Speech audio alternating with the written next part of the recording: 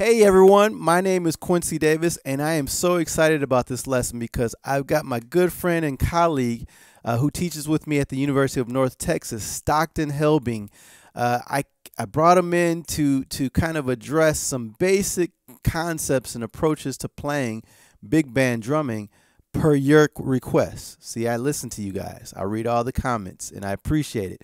And this guy, he has a plethora of experience playing with big bands. Of course, not limited to big bands, but some of the big bands he's played with, of course, is the famed 1 O'Clock at the University of North Texas. He was in that for a couple years. He also played with Maynard Ferguson's big band and also Doc Severinsen's big band. You're going to see a couple clips of him playing after this. And on top of all of that, he's the leader of 8 CDs. Yes, 8 CDs that he's put out over the last 10 or so years. And on those CDs, you'll hear his wonderful writing. He's a wonderful composer, arranger, and he's a great band leader. Just an overall wonderful musician. And his latest CD, Light Sleepers, came out this year. So check that out. You'll find it on all streaming platforms. I'll put all of his social media platform information down below. So make sure you follow him here on YouTube, Instagram, go to his website.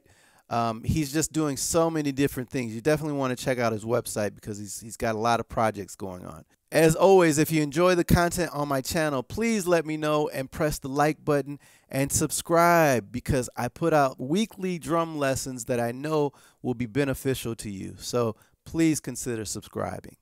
Okay, without further ado, here are 4 big band basics with Stockton Helbing.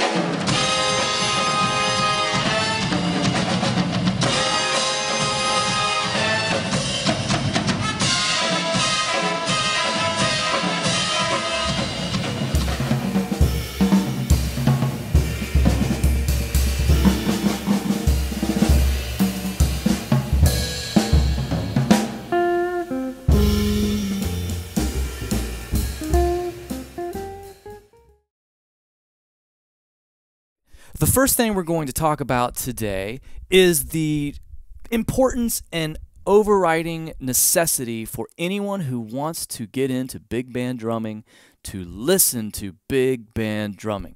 Don't skip this step. You can read books about big band drumming. I've written one myself, but I can tell you that nothing is more valuable in the book I wrote than listening to a master big band drummer play. And we're talking about really listening, not like put it on while you're on your phone, like looking at stuff. We're talking about put some headphones on, close your eyes, and listen to it. My teacher, Ed Soph, used to say, if you want to learn something from a piece of music, you need to listen to it 100 times, and then you're ready for it to teach you something. Here is tip number 2, which is do no harm. Do no harm. Right. I have no idea what he means, but we're going to find out. I mean, maybe to put it in simpler terms, don't make the band mad at you. You know what I mean? Or even better terms, don't get fired off your big band gig. So here's what we have to do. We want to make sure that when we look at the chart that's given to us, we know how to properly identify the rhythms and articulations the band's going to play so that we place them in the best sounding parts of our drum set. To boil it down in the most simplest forms, if the band is playing a short sound, the snare drum is a great choice. If the band is playing a long sound, the snare drum is still a good choice, or the bass drum is a good choice. The toms are never a good choice for playing a band's figure.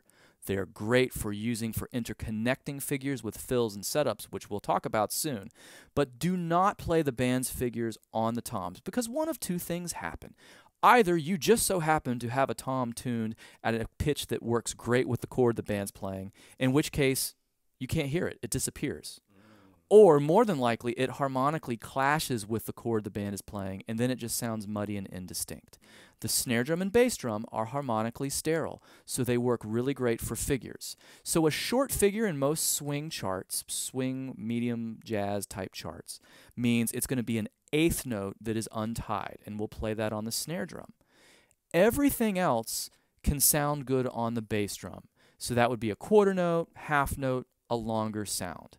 And so obviously we need to make sure as well that we play the proper rhythms that the band has, and we play them on the proper voices.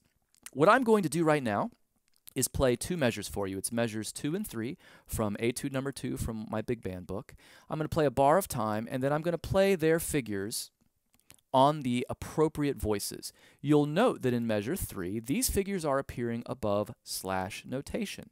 We would refer to these as background figures or melody cues. The chart actually doesn't tell us which. So we want to recognize, though, that because they're happening over the top of slash notation, we're going to build these figures into our time field. And this is from your book, your big band drumming book, yes, right? This is from my big band book, Big Band Drum Set Sight Reading Etudes Volume 1. And this is the book that we use at the University of North Texas, and I highly recommend it. It's great for working on your reading, understanding styles, and just understanding big band drumming as on a whole. So there's so much information on it. We just want to help everyone enjoy playing big band music as much as we do. Yeah.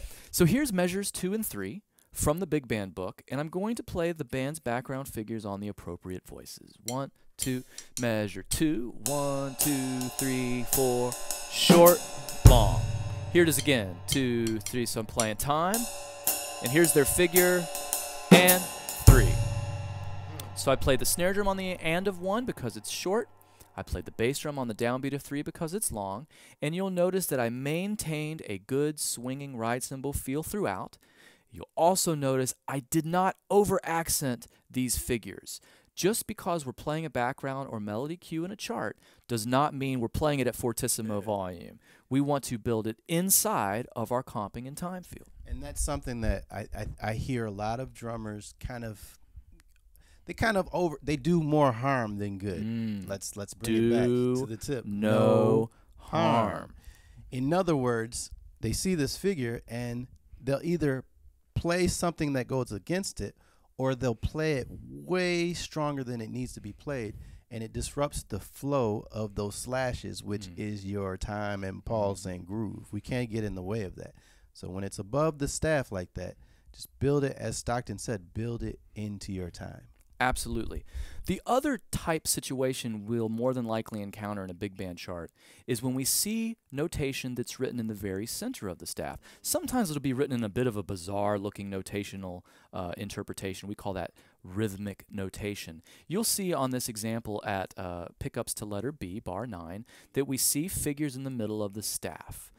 We'll also note that the and of 4, and of 2, and of 4, these are long sounds because the ensemble is tying an eighth note to a quarter note. So I can look at it and already know that I want to play those with my bass drum. And to express them in a more connected way, I'm going to shoulder crash along with them. But I am not going to play time throughout because that's where I'm going to insert some setups in the next couple steps.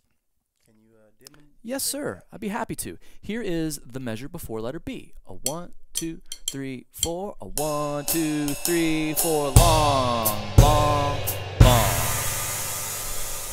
Or it's always okay to use a snare as well, especially if I feel like the band is getting a little bit shaky in their time feel. That snare drum gives them ultra clarity, and it can still sound long if I accompany it with a shoulder crash. Here's the same example. 1, 2, here's a bar of time. 1, 2, 3, 4, and.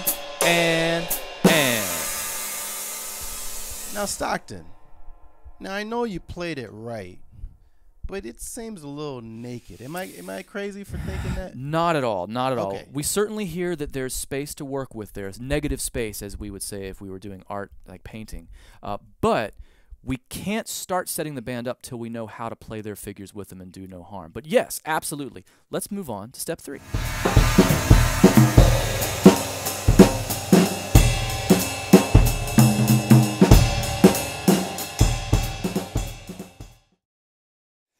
Tip number 3 is the primary rhythmic setup. That's my special effects. I'm hoping he'll throw some reverb on that for me. The primary rhythmic setup. This is a simple way to help everyone feel comfortable starting to help prepare the ensemble. That sounds fancy. All you really want to think about is playing the downbeat before the band plays their figure on the opposite sound source, sterile sound source, from what you know you'll play with them. Let's look at pickups to letter B here. We have an and a 4, an upbeat eighth note tied. We know from our earlier discussions that's more than likely going to sound excellent with a bass drum and shoulder crash on a cymbal. I'm going to look at the downbeat right before it, which is the downbeat of B. And I'm going to play my primary rhythmic setup right there on my snare drum. I'll show you what I mean. 1, 2, here we go. A 1, 2, 3, 4, and. I'll do that for you one more time. A 1, 2, here we go. A 1, 2, and 3, and 4. 1, 2, and 4, and. I have a question. Yes, sir. Yes, teacher. I have a question. Yes, Professor Davis. Could you also play those figures on the snare drum? And if you did that, yes, how would that change your primary sound? Awesome question. Well, as we discussed earlier, the snare drum is always a good choice. And sometimes, if I feel like maybe the acoustics that I'm playing in of the concert hall or venue I'm in are of such where it's really getting hard to decipher time, I like to put the band's figures on a snare drum, but with the shoulder crash. So now I would place my primary rhythmic setup on the bass drum. Here's that example. 1, 2, here we go. A 1, 2, and 3, and 4. And. Also, very effective in building confidence and musical excellence with the band. That's great. That really clears up a lot of confusion that I personally had. Hopefully it helps you guys too. Good. Well, let's talk about our fourth step. Fourth step. One more? We have one more in our big band basics, baby. Pro tip, basic big band tip number 4 coming at you. Beautiful big band basic tip. We're going to talk about how we actually play the rest of a setup fill. We just went over the primary rhythmic setup. What you want to do is think about the primary rhythmic setup as the punctuation mark at the end of your whole setup fill. You don't want to change that. Once you've set it, you can start adding material before it. Now, this is going to be such an easy solution to make you sound good. You're going to be shocked at how easy it is. If you've ever heard of copy and paste, we're getting ready to do some drumistic copying and pasting. Let's hear some copy and paste. Let's do it. Well, let's look at that same example we've been analyzing. We're going pickups to letter B. So I am going to predetermine that I'm going to play their and of 4 of that measure with a cymbal and bass drum crash. So my primary rhythmic setup is the downbeat of 4. So I'm going to copy it and paste it a couple times before then.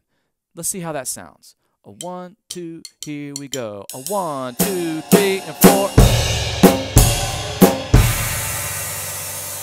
We can see that it's effective because we are playing with clarity for the band, but it's a little bland because no one wants to hear just quarter notes on the snare drum. How can we make that more exciting? Well, it's really simple. We've copy and pasted our rhythmic idea. Let's just explore different sound source options and see if that helps. So we're not changing the rhythm.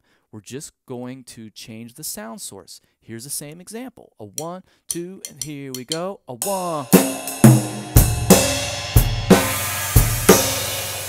So that one was a little clever because I went around the drums and then I put my primary rhythmic setup on the snare. Or I'm sorry, I put my primary rhythmic setup on the bass drum and went to snare crashes. And you can see that that starts sounding very Mel Lewis-ish, very Sonny Payne-ish. And the possibilities are endless with quarter notes. That's already, it sounds so much better, and it's so simple. It is. And I know you're going to add something even more, but sure, just that alone is good enough to really help the band feel their entrance. And that takes us back to our second bullet point of the day, do no harm. And then another great possibility that you could do, and this is very Mel Lewis-esque that I would like to point out, is look at what the band's going to do and just literally foreshadow it. So on this same example of measure 8, pickups to measure 9, I see an and of 4 on the bass drum with a crash. Mel might complement that by doing this. A 1, 2, 3.